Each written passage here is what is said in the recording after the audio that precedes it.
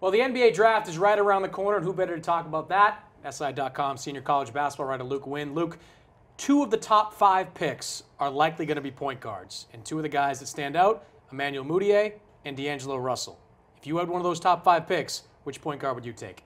I mean, it's hard to compare them evenly because you've got one guy who spent 1 season in college, another guy who spent 12 games in China. So Russell, to me, the numbers that he put up as a freshman at Ohio State and the feel that he displayed for the game, if you watch him as a pick-and-roll player, he doesn't look like a freshman. He was one of the best pick-and-roll players in terms of pacing, decision-making in all of college basketball. Probably one of the best passers, too. And I think that you're not going to find that level of feel in a guy that young. They just don't come around that often. So yeah.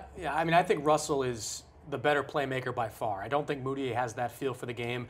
Even in the games I saw him play on YouTube in China, he was more dynamic scorer than authentic playmaker. But his athleticism is absolutely real. I mean, this guy is 6'4", 6'5", built like a middle linebacker. It kind of compares favorably to what Russell Westbrook was when he came out of college at UCLA after 2 seasons. Very unpolished, and needs a lot of work, I think, on his perimeter game.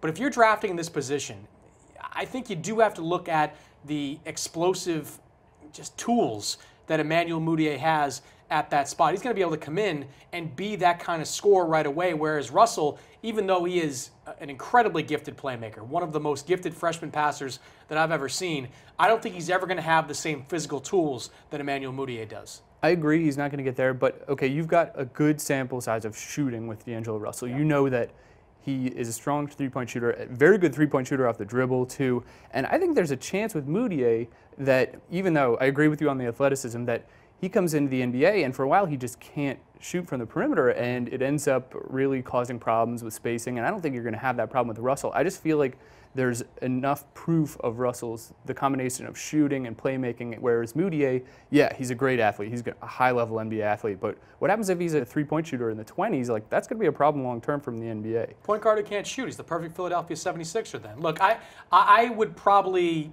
lean towards Russell if I was Philadelphia sitting in that 3 spot. They've got that gaping hole at point guard with Michael Carter-Williams no longer there. And I think Russell, if you're going to surround him with scores, and that's what Philadelphia is trying to do right now with Dario Saric eventually coming over, Joel Embiid hopefully coming back, Nerlens Noel continuing to evolve his game. Maybe they sign a scorer at the 2-guard spot this offseason. You want a guy that can be a playmaker. And this guy, Russell, makes passes that 5-6-year veterans don't make that I saw him play last year. So I'd probably lean towards Russell. But no question, I think that both these guys have great potential to be big in the NBA.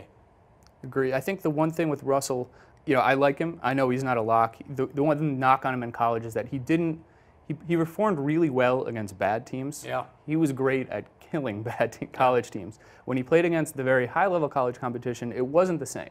And, that's the same way for a lot of guys who are that age. But, the one thing that I worry a little bit is, can he do it at the NBA level? Can he produce the same? Can he, shoot the same way? Can he carve people up in the pick and roll the same way? So that's the knock on him.